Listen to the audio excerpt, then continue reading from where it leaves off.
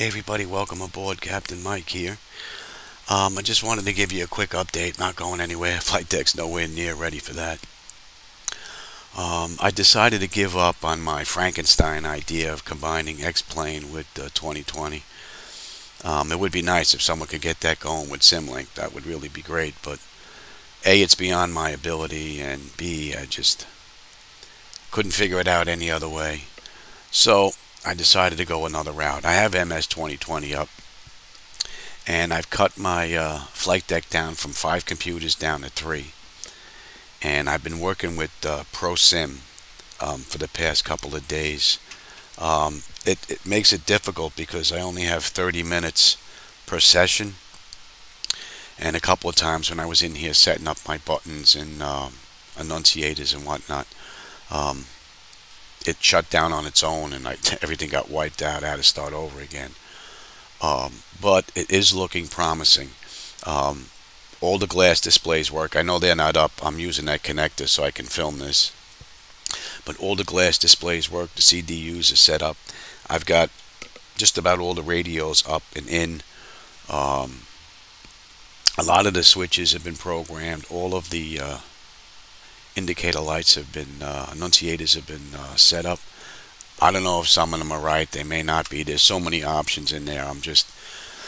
It would be nice if they made a couple of import files for a full flight deck for a particular company. You know, like Open Cockpits, Flight Deck Solutions, Sysmo. So you really wouldn't have to go through this. But it's a nice learning experience, but it's just taken me forever. And I don't know where these files get saved, and I'm hoping that they don't get wiped out again. I work for 20 minutes, and then I shut it down, and then I take the Prosim folder and I move it over.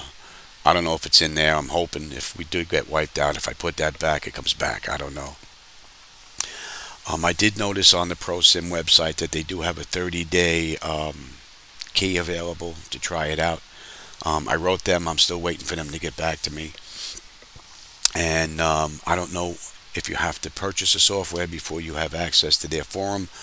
But the forum, I would imagine, would be most helpful as well to help me get this going.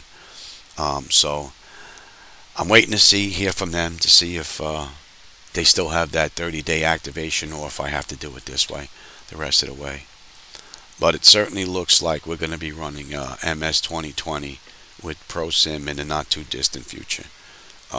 But for those of you that were just waiting around to see X-Plane and MS2020 being combined to see if I could do it, I just want to let you know that I've stopped working on that. Basically, it was just too much.